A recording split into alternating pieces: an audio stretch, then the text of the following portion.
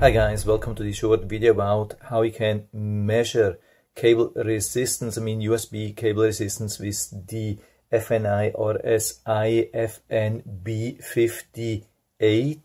The reason why I make this video is that one of my viewers has been asking for that, and I thought, yeah, okay, it should be very easy to find some information about that, but it was not super easy, and the things which I have found were not very clear. But I have also found the instructions manual, or the part of the instructions manual which describes the thing.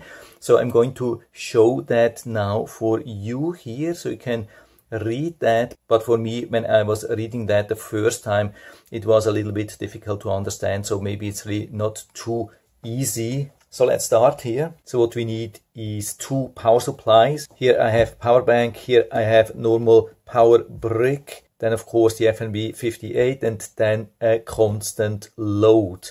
So here I have set it to 0.51 amps. It should be somewhere between 0.5 and 1 amps constantly. So it shouldn't change. So you can't use like a phone or so, because that's always changing. You need like a tester or something you create manually, but something like that could be very helpful. That costs only around $15 or so. And so I'm using USB-A to micro USB. Micro USB, that's the only way to have the power supply for this device. I don't know if it's possible without, but the problem is you have to do two measurements, and when you unplug, then the device will probably even reset, forget the numbers, or it will be at least difficult. The FNB58 will complain then when you just unplug it in between of these two measurements. So it's highly recommended to use this power supply here. Then we are using this toggle here, move to the left side until we see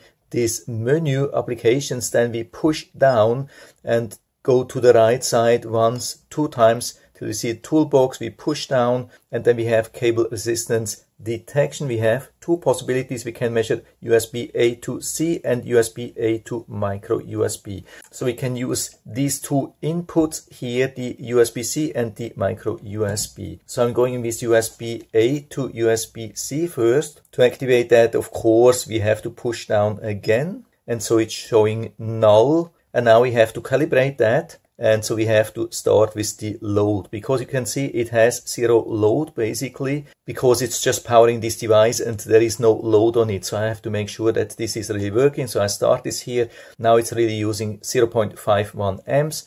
We have confirmation here.